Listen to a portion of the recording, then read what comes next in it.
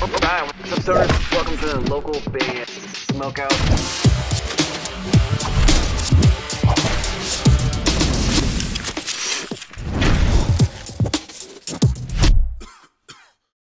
Ladies and gentlemen, Joey Wilson of the Reunited of Skylit Drive! Hell yeah! Dude, thank you so much for coming on and doing this. Yourself and Corey are the only two gentlemen I have not had the pleasure to speak with. I appreciate you, sir. Really quick, if you could, please properly introduce yourself. Let us know, what it's like to be back with the OG lineup, whereabouts in the world you are, and plug anything you like, sir.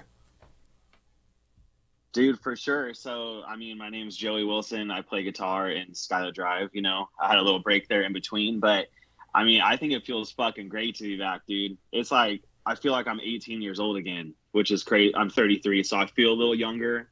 I feel less sore in the morning for some reason now that I'm back in the band, you know?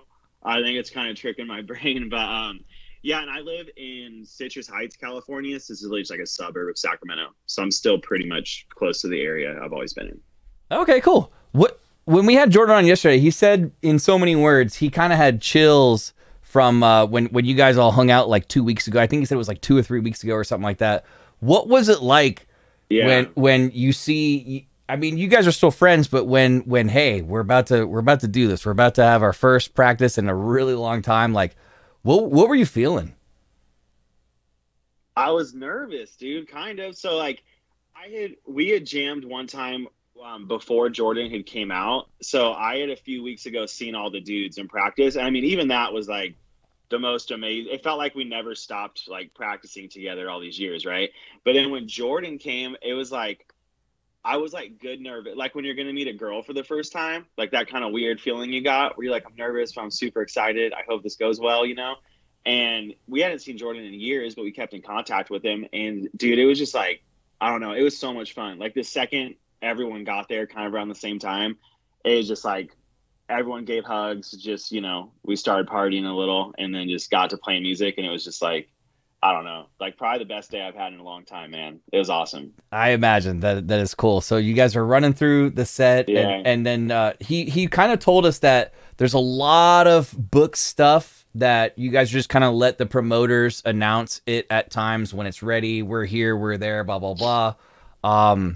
What's it like to get back on the road with the lineup from 15 years ago? That's gotta feel awesome. Like you said, kind of like your kids all over again. Yeah, I mean, it's a great feeling, man. And there are things booked. We just can't say it yet, you know? So we kind of have an idea of what we're doing, and it's just so exciting. Like the first show back we have, I believe, is the South by So What festival Mike Zimmer's putting on. Mm-hmm. And just that alone, we've played that so many times way back, like 10, 12 years ago, we're playing that, you know? And so just to like imagine myself going back to Texas to go do this, I don't know. It's just a really good feeling. It's because we've all felt it, but it's been so long. It's just like, I don't know, it's new again, you know, gets me re-fired up. That is awesome. There's a couple of questions from earlier in the stream that I don't remember all of them, but I want to ask a couple of them. Somebody specifically asked if 238 will ever get a professional recording release. Oh, get out of here with that. No, we had a semi-professional recording of it done. I think we did it at Deathbot, where our first songs we ever put out on like MySpace and Pure Volume back in the day. Did it at Deathbot. Like we did Drown the City, 238. We did a whole bunch of songs. I think you used to be able to download them as demo versions that we had, but I mean, to be honest with you, that song was tight, but it wasn't like as cracking as the other ones. That's why I didn't make the EP, you know. Makes sense. Never say never, I guess. We could always do it. Yeah. In the downtime in between Jags leaving and Jordan's coming back, what have you been up to in between the time? Dude, I mean, I guess a lot. Dude, that's like years in there, you know? So for me, because I left in 2012, 13, somewhere around there. And it's 2022 now, so it's been a minute. But I mean, just to sum it up real quick, I went to college for a while. been working jobs. I'm engaged. I have a kid. I mean, buying a house soon. So there's been a lot of stuff going on. But in that meantime, I did put out a record with Corey called Avant Garde. The record was titled Firewalk with Me. And then I joined up with a band called Merchants who had already put out an EP and done some touring. And I recorded a couple songs with them that we put up as well. Right before COVID happened, we actually did a tour. So we were starting to gain some traction, had shows booked, and COVID kind of took the rug out from underneath that. But I still play with those guys. It's not full time or anything, you know. Is Corey still involved in Avant Garde, or is that just kind of a side project and it comes about when it comes about? Yeah, I mean, it's kind of just a one-off. We really just wanted to do a record and play a couple shows and stuff. And I mean, I'm always down to record music with Corey by myself or whoever wants to, you know. So I wouldn't say that's like completely done, but for now it's just hiatus, you know. We did a record. That's kind of us becoming friends again. We hadn't talked in a few years.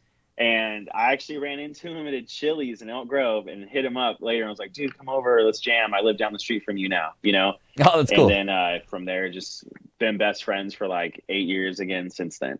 Yeah. When we talked to Brian and Nick and Jordan separately on a different occasion, they always reference, I asked them like, hey, when you guys went on tour back in the day, like what was your favorite stop just regarding touring with Jordan? And they all specifically referenced the double-decker tour bus with Dance Gavin Dance.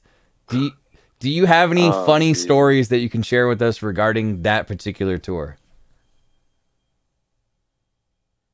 Oh man, that tour? Yeah, Kyle Simmons shit in a pizza box at a construction site. That's the first thing that comes to mind because there was no bathroom on that bus. I do remember. So that double-decker bus was pretty tight quarters, right? Like 18 bunks upstairs. Okay, so it's real tight. It's real packed. And when you're on tour, not a lot of dudes are showering. Yeah, there's like 18 because I mean, just Dance Gavin and us, that's already like 12, 13, and we had like Tex, tour manager. You know, there's tons. That's a lot of spots on a bus, though. I was thinking. It was like a coffin, bro. It was so small. And a lot of dudes, including myself, bro, we're not showering that much and playing shows, you know? Mm-hmm. And when you get that many dudes up in this little room, bro, it was so rough. Like, we'd all be, like, dreading going to bed, bro. Everyone just smelled so bad up there. And everyone's dirty clothes were in their bunks and shit, you know?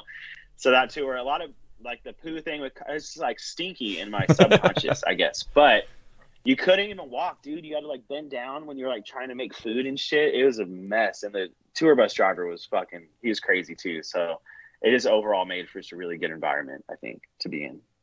Cool.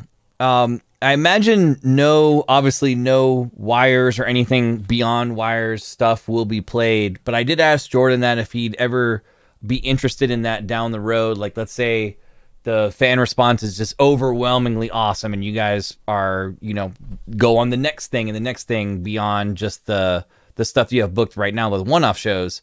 He said that he's demoed a lot of stuff for wires. Is there ever a chance? Hey, I'm new here. Is there ever a chance that we could hear some of that demo stuff, or do you anticipate this leading to a new EP?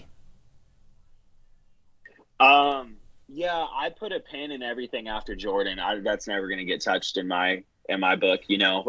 Jordan did demo some stuff. I think we played Wires with him live one time before he left the band. That was like the new song on the tour we were working on. Mm-hmm. But I mean, other people recorded it and worked on it, and he didn't. So I don't think that's right in my book. But there will be new music. I guarantee we're going to start writing music soon.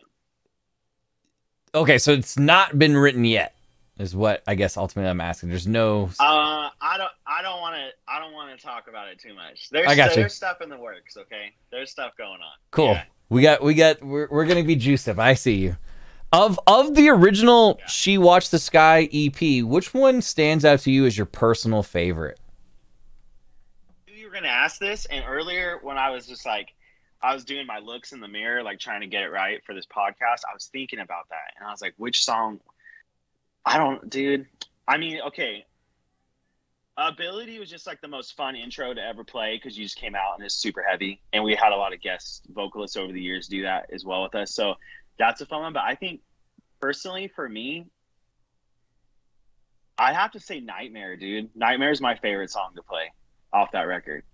And I'm a huge video game nerd, and that song's based off Soul Calibur, the character Nightmare. And me and Jordan played that growing up together all the time. So that one hits pretty close to home. And it's just so much fun to play live. I don't know, just the screaming right away intro part. Yeah, super fun. It's my favorite from the EP for sure. Do you anticipate any of the? Is it? Yeah.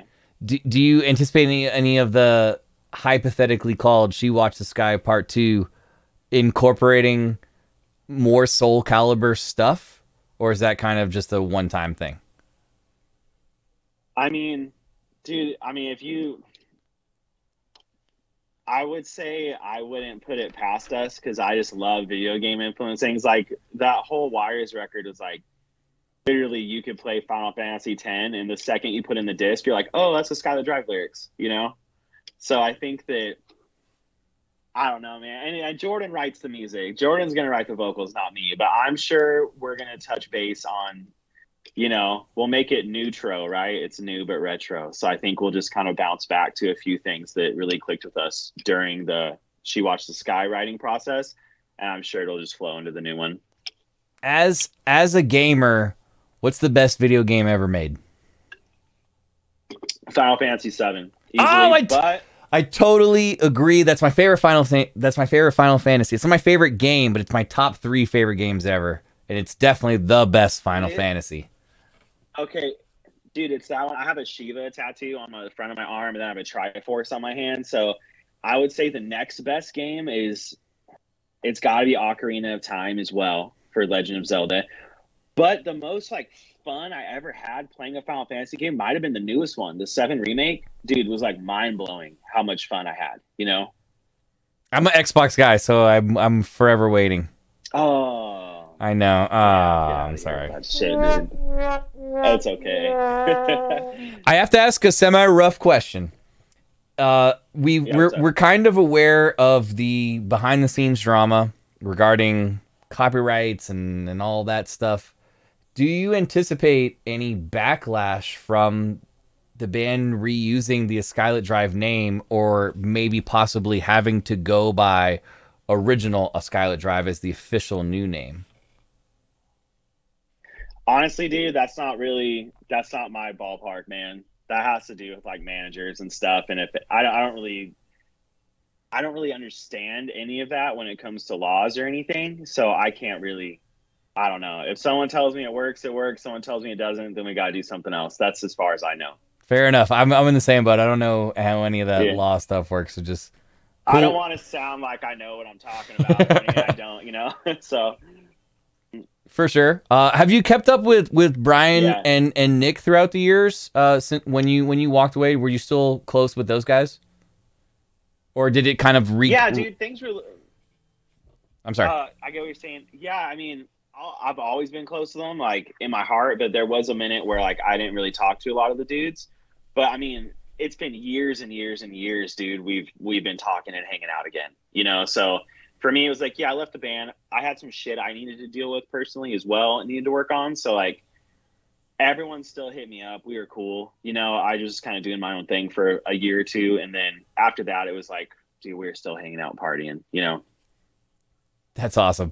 Last time we had Brian on, he challenged me to a beer chug-off, and he absolutely slaughtered me. Have you ever beaten Brian in any form of chug beer competition? I don't think anyone's ever beaten Brian, dude, in a beer chug. And you know what's crazy is he moved down to San Diego, you know, for a while. I was in school and everything. And my brother-in-law is in the band of Mice and Men. And he was telling me that he met a guy in San Diego who was telling him he went to this bar and a guy chugged a beer faster than anyone he's ever seen in his life. And the guy was like, what bar? And my brother-in-law was like, what bar is it? And the guy told him, and it happened to be the Brian at that bar. What dude. the? So people that didn't even know each other in San Diego, bro, got back to me how fast he could chug a beer. It's amazing. The man's known for being a badass guitarist, screamer, and beer chugger. That's awesome. That goes in the gravestone. I I'd put him in like an Olympic pool, dude, and bet on him and be like, I don't think anyone's gonna beat him. It's fast, bro. Fast. Yeah, when I went up against him, he just went done, like that, like done. I was like, and he probably hadn't even done it in years, dude, and still just muscle memory, right back. Hell yeah. Joey, if you're on Netflix or Hulu or whatever streaming service, what are you addicted to right now? What are you binge watching? Dude, I almost said horror porn for some reason right away. I don't know why that would be on Netflix. But I was gonna say food porn and horror movies. So like I'm obsessed with anything street food related, anything Gordon Ramsay related, and horror films, right? So I would say that just the last night, I spent like 4 hours watching the Midnight Asia documentary series. Have you seen that yet? No, I've never even heard of it. Is it creepy? Dude, it just dropped, and No, it's more like, I mean, it could be, depends on what your idea of creepy is, but it goes into like nightlife in Asian cities and like how weird it gets, but also how like cool and positive it is at the same time, right? So there's it gets into some weird, creepy stuff sometimes for what goes on, but it's just more like, I don't know, it just goes into like food and partying, dude. And those are like some of my favorite things, I could dig that for sure. Yeah. When it's time to record some of the new stuff, do you anticipate going back to Kit, or do you have your eyes set on a different producer, or is that just kind of label stuff that they figure out? Well, we're technically not on a label, so I would say, like guess, dude. I would say we're just gonna record it ourselves.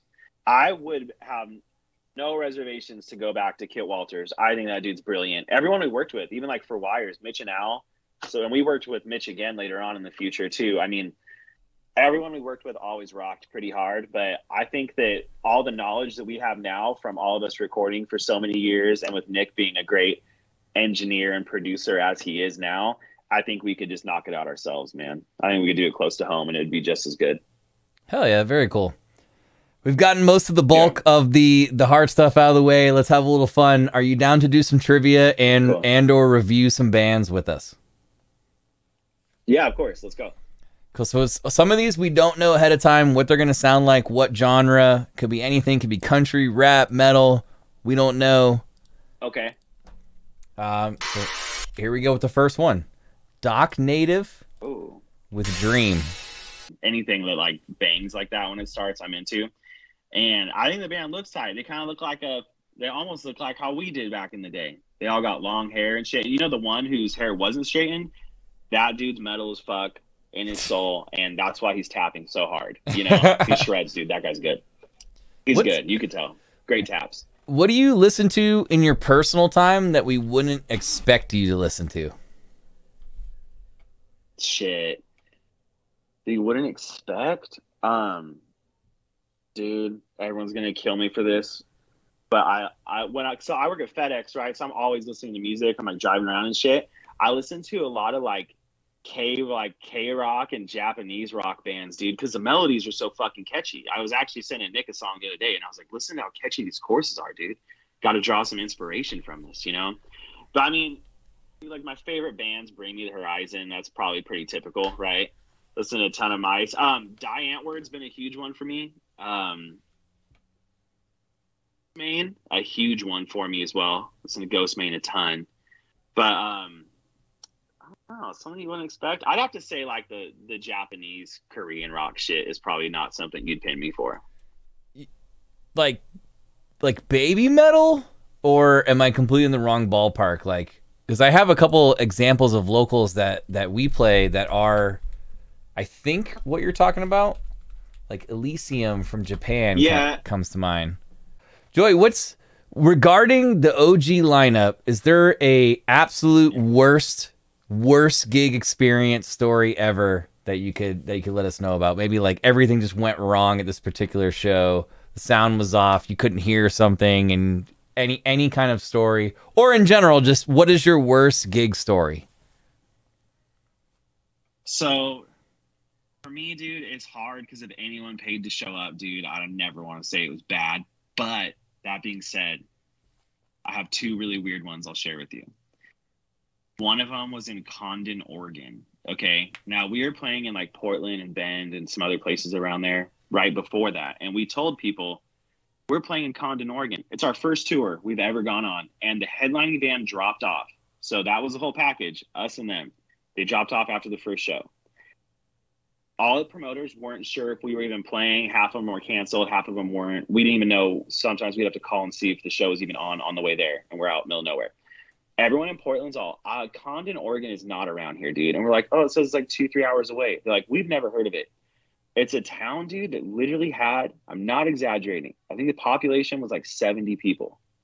And it was no cell phone service, no internet, nothing, right? And this girl, bless her heart, really nice girl, she put on the show at this theater, and the whole town came out to it. It was like a town event, right? Oh, that's awesome.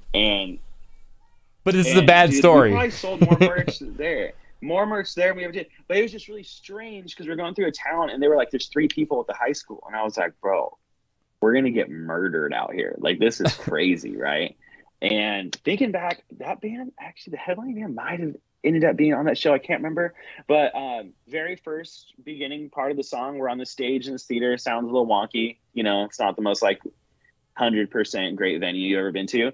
The second the song starts, I throw my guitar around me and my whole strap breaks off and guitar flies across the stage. That was like the first instance of when I got on stage, right? But I mean, that was a really strange one. But see, it's kind of bad in like a show sense, but then it turns out being like a great memory for me because we had a great time. The next one is at, I think, somewhere by like Ohio, maybe. I'm probably wrong. Brian would remember this, not me, where it was. But we played a karate dojo. And we showed up late because they were like, are you guys playing? And we're like, we heard the show's canceled. So we drove all the way there. I think it was just the band members and their girlfriends. And so we hauled ass all the way there. We get to this karate dojo and the mats are like coming up off of it. And the room's like a 12 by 12. That's like what the venue was set up in the back. And then this guy, super cool guy, I think he just had too much to drink, invited us to stay the night in his tattoo shop next door. And it was just like overall really weird experience, dude. It was bad. Did you get any tattoos? Kind of weird. And I think Did you get any tattoos from the guy? No, but randomly, no, he was blacked out, bro, and kept telling us he used to be in like in Cradle of Filth. He was like, I was the drummer in Cradle of Filth, and we're like, no, you weren't, bro. You know? I don't think you were. And he had like a machine in there, and we're all hanging out, and randomly he pulls out a BB gun and shoots Brian in the face with it. And we were like, what the fuck's going on? It was just real weird, dude. It was just a weird vibe, you know? But I mean, other than that, I'm sure there's some other weird ones out there. Those are just the 2 that come to mind. That is a odd thing to do in the middle of the night, is just pop someone in the face with a BB gun. I'm sure Brian was quite pissed off about that. A fan question coming in. I don't think he was happy. Yeah, I don't think so. A fan question coming in chat. Being that Kyle's basically not involved anymore whatsoever, do you plan on incorporating any form of keyboards or orchestral parts in the new stuff? Yeah. Oh, like in new music? And as far as in the new music, and I guess 2-part question as far as maybe, are you going to do like samples or triggers to play those parts for the old stuff, or is it just, how do you guys think you're going to go about that? So it'll be backtracked, right? So it'll be paired up with the click track and Corey's ear, and we'll have piano parts in there because we're not going to bring a piano for, the parts that like intro, middle parts you can really hear. We'll just play that over the PA, And as far as new music, dude, I mean, most of us in the band have been playing piano for years, and we all write and record music, and we can all jam. So I think that 1000% we will have synth and piano parts in the new songs. Yeah. Cool. Looks like the kind of guy that only gets drunk when you go to a sushi restaurant. You know what I mean? But I feel like he's the nicest guy on earth, That's funny. But I love his vibe. The video is super. Look at that drone footage with all those cars. And then he pulls out some breakdancing moves. Bro, this guy doesn't give a fuck. He's like, I'm just going to do it all in this one video. I'm going to show everyone what I got, And I mean, the earrings and the ponytail, like, he looks like someone you want to be hanging out with, is what I would think, And I think it's time. I mean, necessarily it's not 100% my cup of tea, but what he's doing is good. I can't do that shit, And I can't by the looks of this budget he has, people like it, So that's sick. Yeah, it's pretty tight.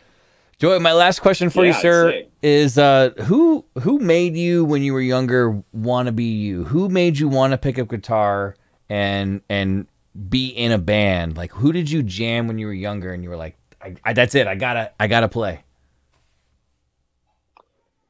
There's a couple parts to that. So I would say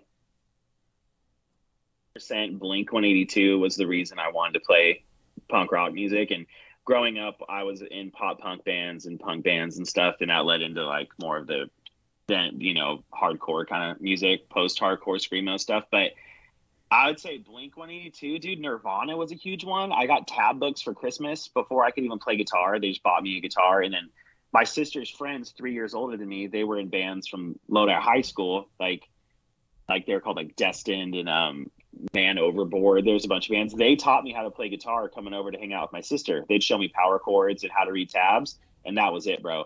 Once I could learn to read tabs, it was like, Brian, we're starting a fucking band. We don't even know a drummer. We're going to convince our other friend to learn drums and get his parents to buy it, you know?